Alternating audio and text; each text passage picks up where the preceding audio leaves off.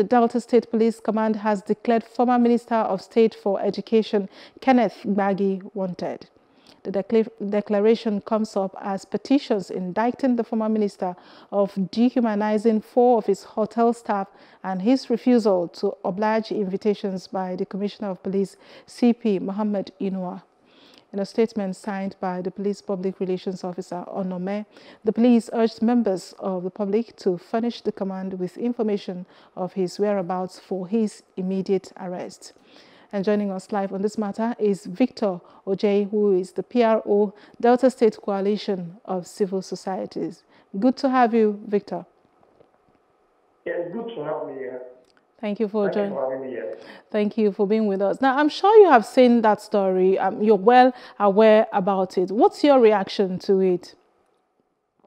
The question now to ask is that a lot of credible civil societies in Delta States did petition Chief Kenneth Gbagi over the allegation of dehumanization of 4 persons, 3 female and 1 male in Delta States. Now, the question we are asking ourselves upon this, Chief Kenneth Gbagi has police officers that are working with him. Before he was able to secure the court order, which is preventing the IG of police and the Commissioner of Police Delta State from arresting him, was it that police officers that were that followed him about, was it that the police command doesn't know the whereabouts of those police officers prior to Chief Gbagi getting court order to restrain anybody or persons or employee from arresting him?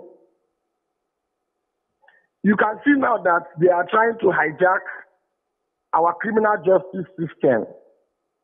That is only the rich that can do away with any act of fundamental right violation of other citizens that are not rich.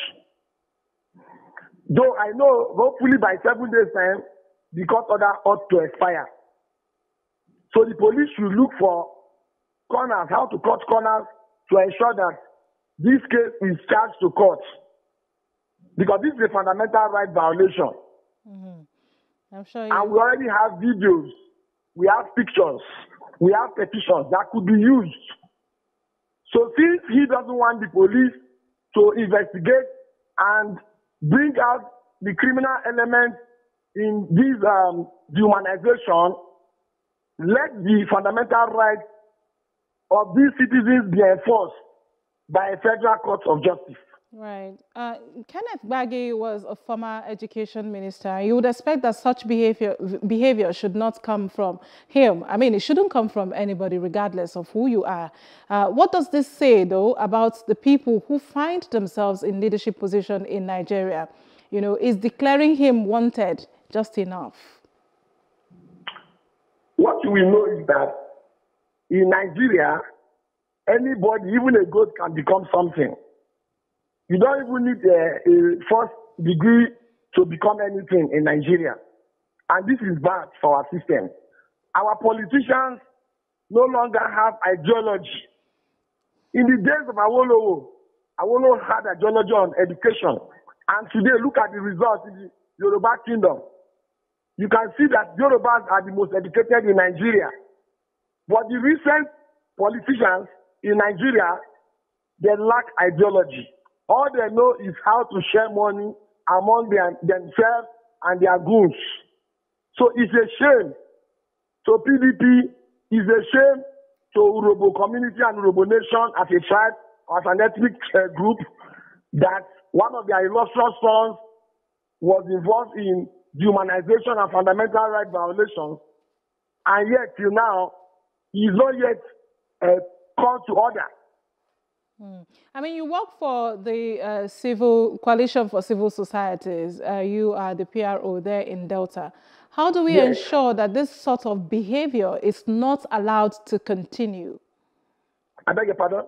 I'm saying, how do we ensure that this sort of behavior from Kenneth it's not continued by any other person. It doesn't have to be himself. Yes. What have you put in place as members? What we should do is that we should not monetize criminal justice in Nigeria.